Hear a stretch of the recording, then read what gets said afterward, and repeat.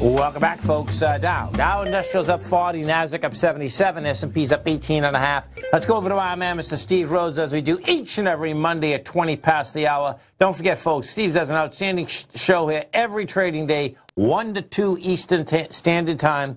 Also has a great newsletter, Mastering Probability. Now, the way you get Mastering Probability, you go over to our website at TFNN, you go to newsletters, you'll see Mastering Probability. You just hit subscribe.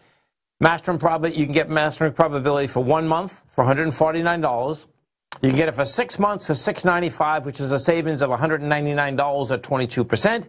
You can get it for a year for $1195, which is a savings of $593 or 33%. They all come with a 30-day money-back guarantee, folks. You get everything to win, 0 to lose. Steve Rhodes, what's going on? Well, I'm thinking that somehow January 13, 2020, today, it's got to be some kind of lucky day. Oh, sorry about that. Some kind of lucky day for you. Today is all about Tigers. Did you know? Today is all about Tigers. Tonight, you've got the Clemson Tigers, right? The LSU Tigers, right? And then, of course, right now we've got the TFNN Tigers, the best of all the Tigers. Yeah, right. Oh my God, who are we going to root for? Yeah, right. A Tiger is going to win. There you go, man. Right? I like it. I like it. Totally. So I didn't get a chance to put together. I normally like to, I like to put together a little bit of a presentation to maximize the use of this time, but I just didn't get a chance to do that. So just kind of mull around here a little bit, share with you and the folks that are listening what to be watching for, and we'll just kind of go from there. But I did hear you talking about Tesla, and I hadn't looked at a Tesla chart for a while. So I put that's what. Let me just put my screen up here so everybody can follow along. So this, folks, is a longer-term chart of Tesla. So I imagine you were looking at the daily time frame chart, trying to figure out the A to B equals C. This is this is a monthly time frame chart. Yeah. But the beautiful thing about this chart here, Tom, is that it helps us to be able to teach those folks that are watching and listening in about a consolidation pattern, because Tesla's been in a consolidation since 2014.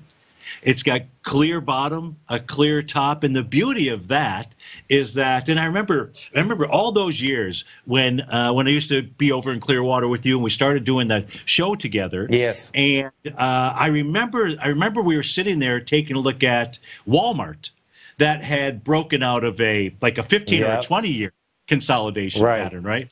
And so the beauty of these consolidations, folks, is that what it does is it provides us with a measured move.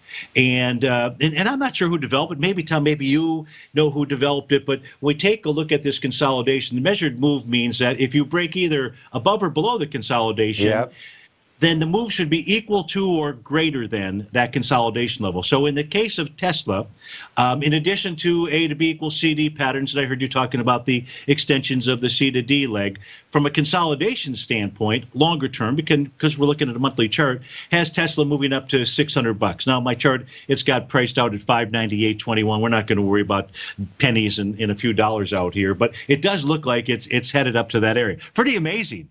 But it is what it is, and I think with I just don't know enough about the company. A bunch of hype. I've actually never even driven in a Tesla. When you drive in one, you'll be a believer.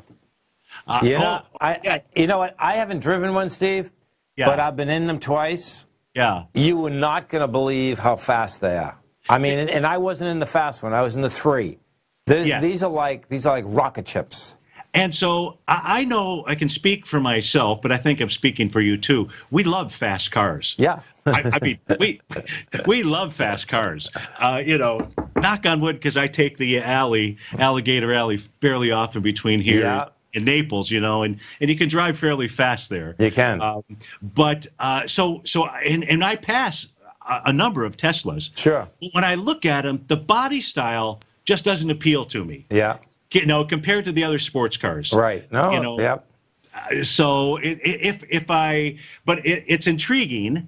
But but anyway, as far as a price projection for folks out there, yeah. just be aware of of just a normal pattern, large consolidation, measured move, and it should move up to about the $600. No, I can see that. I just did. It's 631. That's pretty amazing, man. That's freaking intense, right?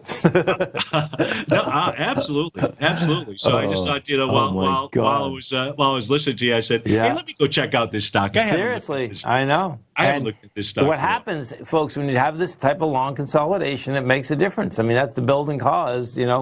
2014 to 2019 is a big number, man. Yeah, and we should have put on it. We should have, as Musk was having all those problems with the SEC and so forth, and it was pushing lower into about the $180 level back in the middle of last year. All it was doing was going back to the bottom of the consolidation. I know.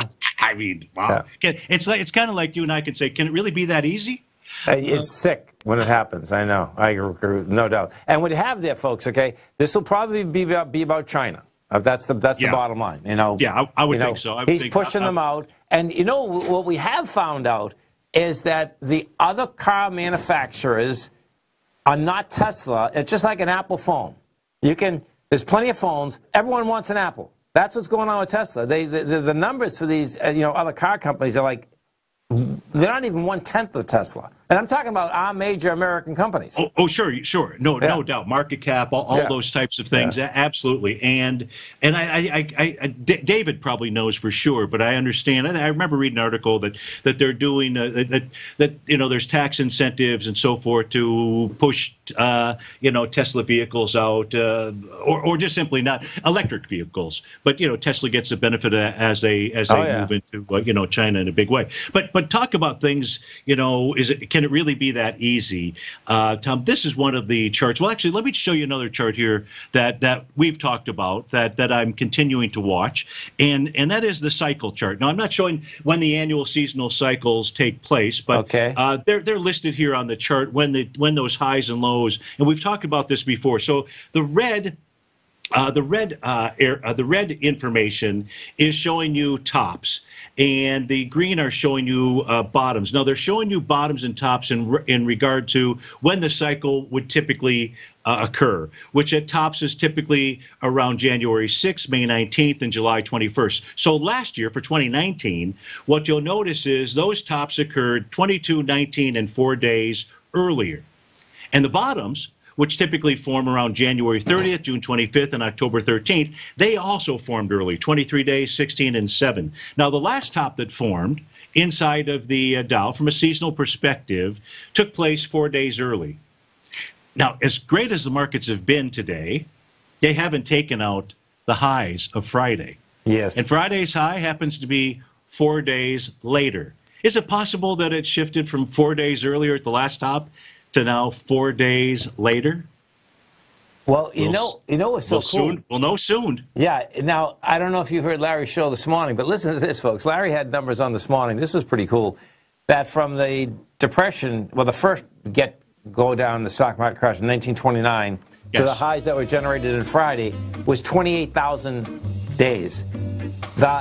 And then he brought a second one. One's 28,000 days to the number, and the other's 33,000 days as of Friday. Isn't that crazy? He was talking even numbers, folks. Listen, folks, come over to our website at TFN. Go to the newsletters. Go to Market and Probability. Test drive it. Great newsletter. Steve, you have a great one, safe one. We look forward to the show tomorrow. Thanks, Tom. Thank you. Stay right there, folks. Come right back.